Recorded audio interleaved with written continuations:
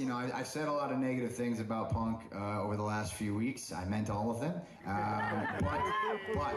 but he did help me out a lot in the beginning, and he is responsible in some form or fashion for getting myself, Ambrose, and Roman the opportunity. He helped get our foot in the door for sure.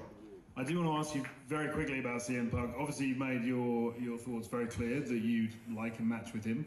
Do you believe that this Fox deal is the start of his journey back into the WWE ring?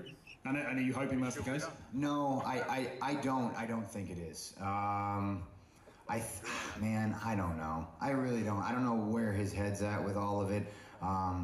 It seems to me that he would actually rather talk about wrestling than be a wrestler. Maybe he's afraid.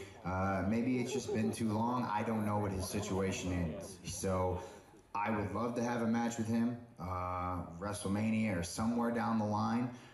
If he's open to it, I would be more than willing. I think it would be a hell of a match. But, you know, it depends on where he's at, physically and mentally.